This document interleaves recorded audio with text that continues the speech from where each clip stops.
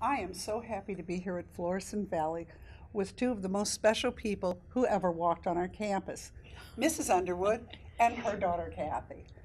Today she's going to share with us, and so is Cathy, a little bit of their experience over the long history of receiving the Underwood Award. More importantly, they're going to share about David Underwood and who they are and who their family is, and we will then share what that means to Florissant Valley. So I'm so glad you're here. Can I start with the first question? Sure. Yes. Okay. First, I want to ask, when were you and Dave born? Okay, Dave was born in near Ava, Illinois, Okay. on the family farm.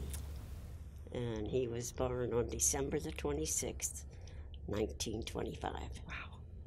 And I was born at my home in North St. Louis on January the 1st, 1928. So did you ever envision a community college? Amazing. Yeah. So will you share a story about how you and Dave met for us? Now, this is a long one. Is that okay? We would love a long story. Okay, when I was about 7 or 8 years old, their family moved into a house behind ours.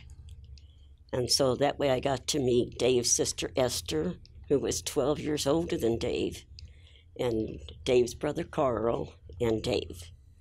So they lived there about 2 or 3 years. And then when they moved, Esther was a friend of ours, and she kept in touch with us over the years. So when Dave got drafted into the service, he went in the Navy, Esther asked me if I wanted to write to him. So I said, sure. So they were pen pals. So, yeah. Fabulous. So then, when he came home from the service, Esther brought him over for a visit. And she said, Dave doesn't have any friends here anymore. They've all moved, or some are still in the service, and some didn't make it back. So he doesn't really have any friends anymore. Well, I was palling around with some kids from high school, and I said, well, we're going roller skating Saturday. Perfect. Do you want to go? And he said, sure. So that's how we got started again. And then he went on to college, to Central Missouri State College, and we just kind of wrote back and forth to each other. And then it was later on, I don't know if this was the last year of college or what, I don't remember what year it was, but he asked me if we could get engaged. And I said, sure.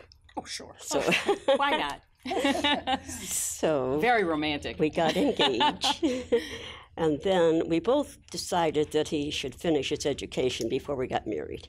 So then he went on to Columbia, and he got his master's degree. While he was at Columbia, he was still in the Navy Reserves. He was called back into the Korean War. Longest engagement in the history He of did. mankind. He did get to finish his degree before he went in. Really? So, yes. So when he got back, he said, I think maybe we better get married now before something else comes up. That's right. Stop writing letters, start talking to each other. Right, exactly.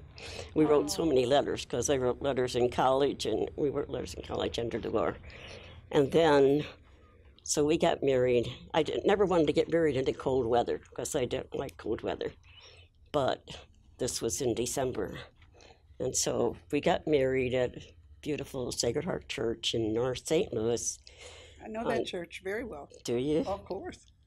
In January the 31st. And it was 70 degrees. And it turned to 70 degrees in the afternoon, and we went out to Forest Park to take pictures without coats.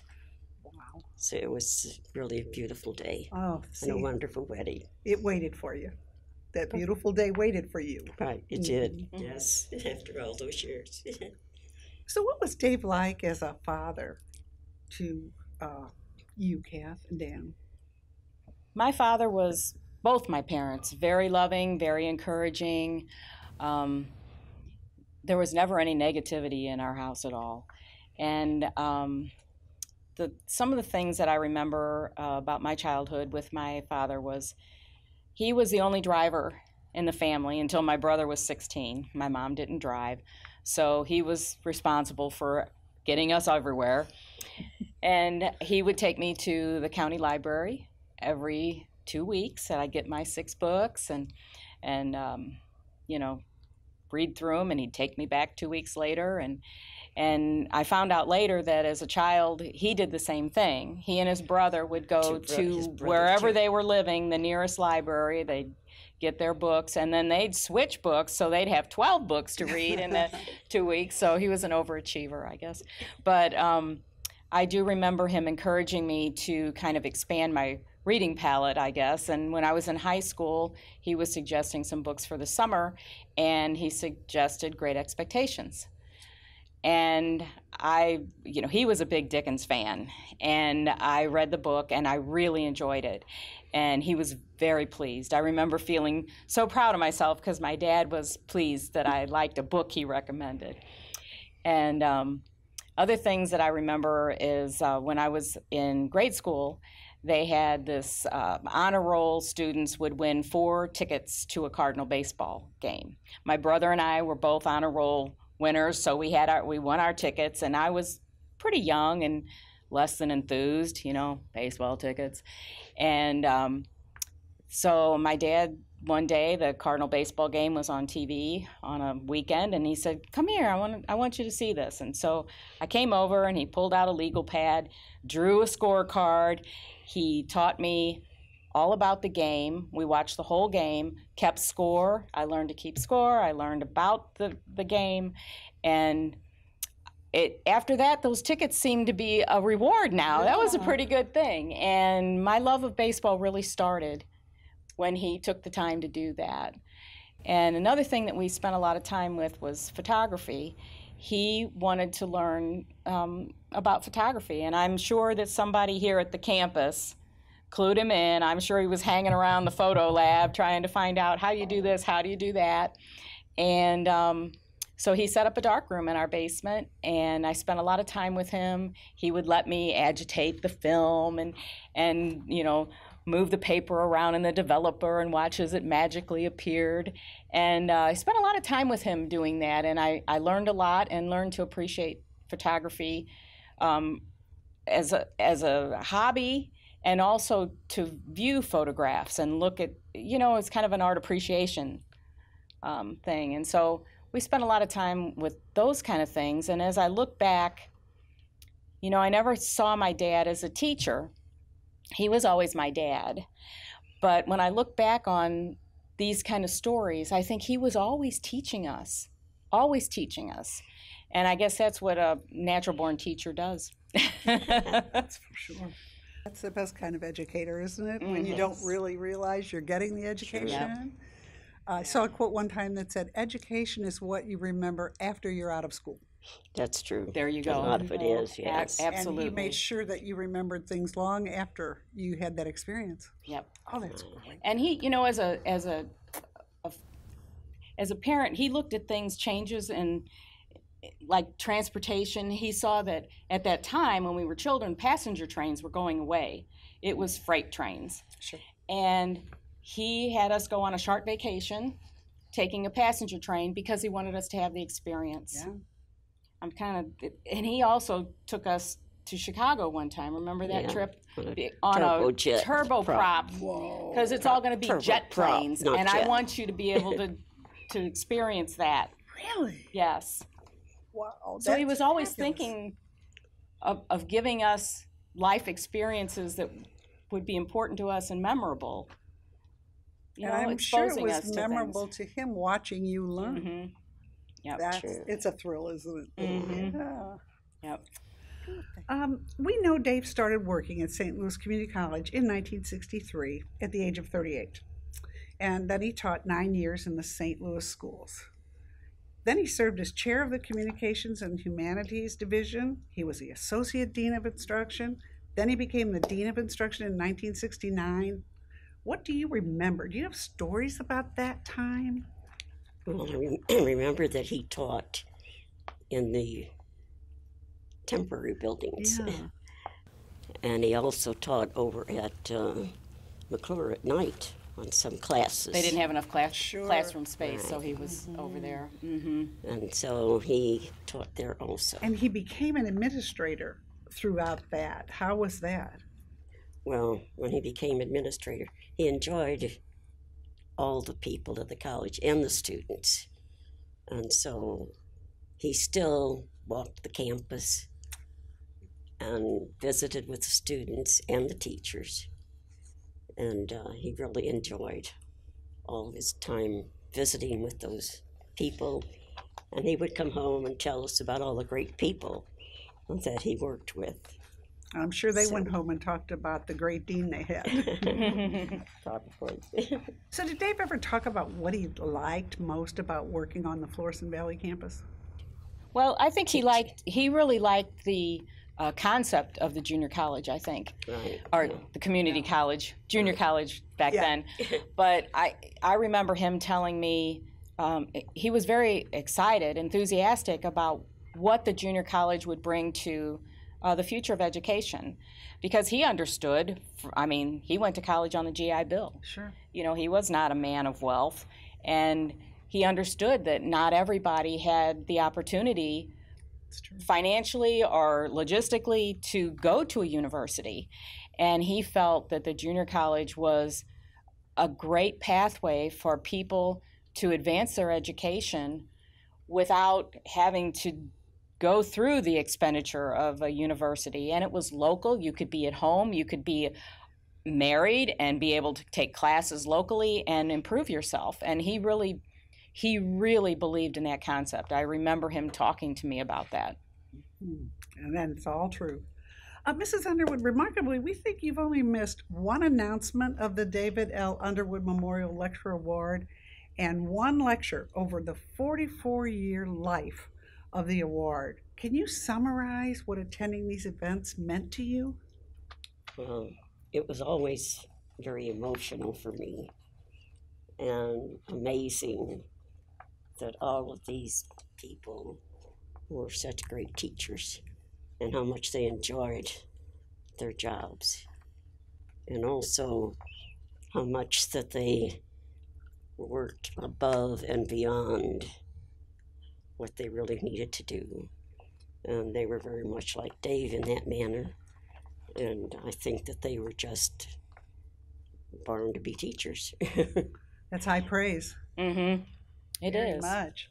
So, Cass, you've always accompanied your mother and been a very big part of the Underwood legacy at Florissant Valley. Can you share a story about being young or being around your dad? Yes, I think, I had written a little letter for Teresa when she won about my experience with going to Flo Valley half a day in the afternoon in my senior year of high school. I was only 18, when my father passed away. So he was my dad. I wasn't seeing him as the adult, that he really was. You don't see them as the person they are to other people. But in my senior year, I went to McClure in the morning and Flo Valley in the afternoon. We only had one car, so that meant I drove Dad to work, dropped him off at the bottom of the hill because he wanted the exercise to walk up to the top of the hill, and I'd go to class and come back, and then my classes at Flo Valley would end, and I'd go hang out at his office and wait for him until we could go home. And couple things that come to mind. One time I was waiting and one of the secretaries came up to me and said, "Oh, I hear you baked a cake the other day that was delicious." And I realized that my father talked about me at work. It was shocking. Who thought, And I found that he was not sitting at a desk all day like I imagined. He was more often not at his office when I got there to leave, and his secretary, Lois, wonderful person, she would say, "He'll be here soon, he's out taking care of something." And I think at that time I really realized that he was an important, sought-after person in his job when, he was just my dad. So the folklore of you being underneath his desk. I'm sorry, I cannot remember that.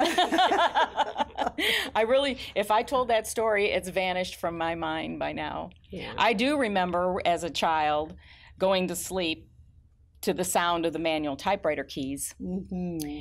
And now I look back and I think, what was all that typing? You know, was he typing lesson plans probably when he taught, you know, sure but I was. just remember that typing every night when I went to bed. Oh, what a great memory. But I would like to add that even as Dean of Instruction, she said he was always around the campus, and he did. He visited with the teachers, with the students, and he really enjoyed all the conversations with them. And he would come home and tell us about all the great people that teachers, or the great people or teachers or whatever, who he worked with. Yeah. So he really, really enjoyed talking to them and visiting with them. He had a lot of respect for his coworkers Yeah, and for the people on the campus. You could Right. tell he held everyone in really high regard. I think that when the campus started, I really think it was a team of really excellent people. You Right. know, and that feeds on itself and it kind of grows. And I really feel that he was in an environment that was perfect for him. Yeah, he had a lot of You know? friends. Oh, I can imagine. I can imagine. And that tradition continues even to today. I know, and it's remarkable. It really is. So there's a photo of you and Cathy listening to President Sis' dedication of the campus library at the David L. Underwood Memorial Library. And what do you remember about that day? You know, I really don't remember a lot other than being a little puzzled and a little amazed at what was going on. And Dan was at the event. Yes, he was there too. We were still, I think, a little bit in shock. You know, what has happened to us? Sure, You because know, of the loss. how can my dad be gone? Of course, You know, of course. and really kind of, I guess I couldn't believe my dad was just my dad, and here's these people honoring him this way. You know, it was pretty surprising actually, you know, but wonderful. I mean, remarkable. How, I don't know. It said an awful lot about how the people he interacted with felt about him. Right. That's right. And over the years, how they feel about both of you. Mm-hmm. So in the 44 years of the Underwood Award, soon to be 43 years, soon to be 44, you've met many of the recipients. What do you find are some of their shared characteristics? What makes a great teacher? Well, I think that they all really enjoyed their job. And they always did, you know, above and beyond what they really needed to do. And they were always interested in what they were doing. And I think that they were just born teachers. So Absolutely. Everyone seems to be passionate about what Right. they do, and it's amazing to me the different fields and how I love listening to the lectures because they're so different. And even though I'm not a teacher or a student here, I am inspired by every one of them. You know, they just have an energy and a dedication to making a difference. And, you know, you don't see that everywhere. No, and I'm sure they're trying to live up to the tradition that they're part of, very much. What do you think Dave would say if he could look down and remark about his legacy? I think he would be very surprised because he didn't think he was doing anything special. He was just being Dave. Which was very special. A lot of times special people don't realize, though, how special they are, I think. Well, we want to thank you, as always, for your continued support of this prestigious award and for sharing with us today so that we can know you better and through knowing you, know him better. So thank you so much. Oh, you're welcome. Thank you. Thank you.